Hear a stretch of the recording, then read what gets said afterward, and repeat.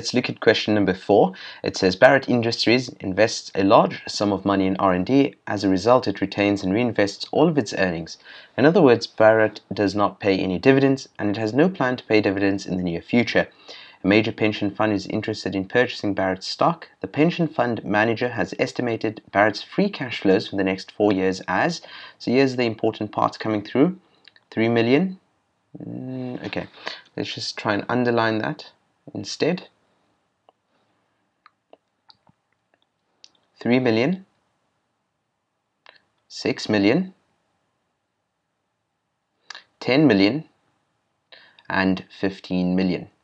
Right, after the 4th year, the free cash flow is projected to grow at a constant 7%. So it means that after the 4th year, which is year 5, we're going to have a 7% increase on 15 million.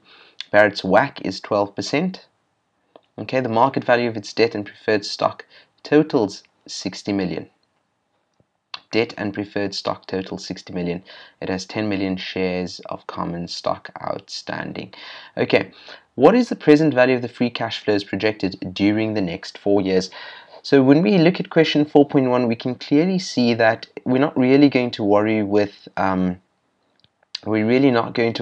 10 million shares outstanding or the 60 million preferred stock debt, because the question relates to the free cash flows and we need to present value it, right? Now, when we find the present value of something, we call this process discounting. In other words, we are saying in 4 years' time, you're going to have an inflow of 15 million rand. And the question today that we want to ask is, what is the value of that 15 million rand today? Okay, of course, the 15 million rand today has to be the 15 million rand of the future should be worth less than 15 million rand today.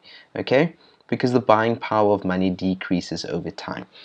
Okay, so let's look at the future value formula. This is a formula you should be familiar with. Future value is equal to PV, which is the present value multiplied by 1 plus I, or R, to the power of N. Similarly, you can solve this formula by saying that PV, just divide both sides by this factor over here, which gives us the following, saying PV is equal to the future value divided by 1 plus I to the power of N. Okay, and that I is going to be the rate or the cost of capital. Okay, so let's do it. Let's write this down. Let's say year 1, we've got, these are all the future values, right? So I've got year 1, I've got year 2, I've got year 3, let's just give it some more space, year 2, year 3, and year 4.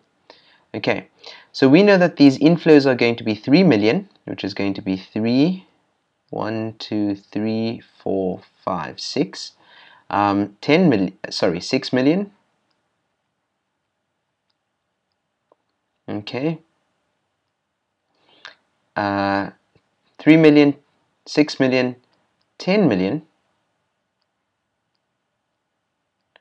and 15 million, and those are our future values, right? What we now need to do is we need to present value each of these. In other words, we need to say take the future value, which is given to you over there, and we need to divide it by the factor, right? And I'm just going to write those factors up over here, and that has to correspond with where that cash flow is coming in. Okay, so let's just say that's our second step. It means take this future value divided by 1 plus I, and in this case the I is going to be the weighted average cost of capital, which is 0.12, and that's going to be raised to a power of 1 because that's in year 1. This year is an inflow at the end of the 2nd year. We're assuming that all of this happens at the end of the year, and that's going to be 1 plus 0.12 to the power of 2. That's going to be 1 plus 0.12 to the power of 3, and this over here is going to be 1 plus 0.12 to the power of 4. Okay, so let's calculate each of that. I'm going to take out the symbol here for future values because now that whole calculation over there represents a present value, and then we're going to say what it's equivalent to, right? Okay, so let's look at the first one, the present value of that, and I think you should do this with me at this point in time. Okay, the present value of the cash flow 3 million divided by 1.12 to the power of 1 is going to be 2,678,571. Okay.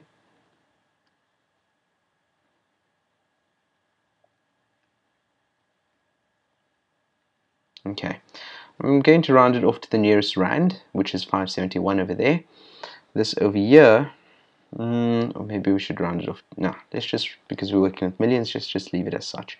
The next one is going to be 6 million.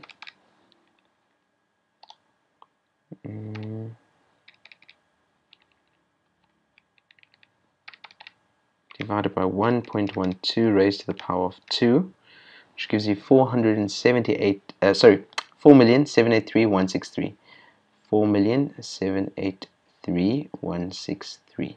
The next one is going to be 10 million raised to the power of 3. That's going to be 7,117,802.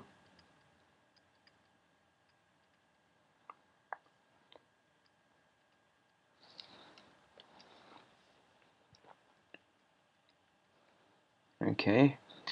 And the last one is going to be a 15 million rand inflow. Right, 6 zeros and raised to the power of 4. Okay.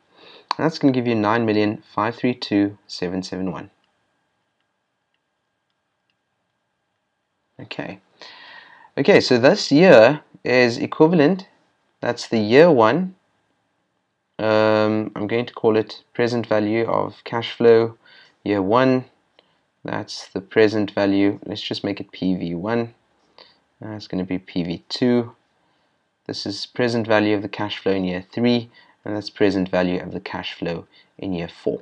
Okay, so now if you actually wanted to work out what is the net present value of the future cash flows, which is not what the question wants. It just says the present value of the free cash flows projected during the next 4 years. You could work out what's the net present value of the free cash flows. So we can say NPV is equal to the sum of that plus that plus that plus that. So I'm just going to say it's a sum of PVI, where I equals 1 all the way up to 4. Okay, and when you sum each of those up, let's just say it's 9,532,771 plus 7,117,802 plus 4,783,163 plus 2,678,571. That gives us 24,112,000, right, 307. Okay, very important to note over here, I didn't round off to the cents, but it would be useful to do so. I rounded off to the nearest rand, and this here, of course, is rand value. Okay, so that's the net present value in rands for year 1, year 2, year 3, and year 4. Okay, good luck. That's 4.1. Let's look at 4.2.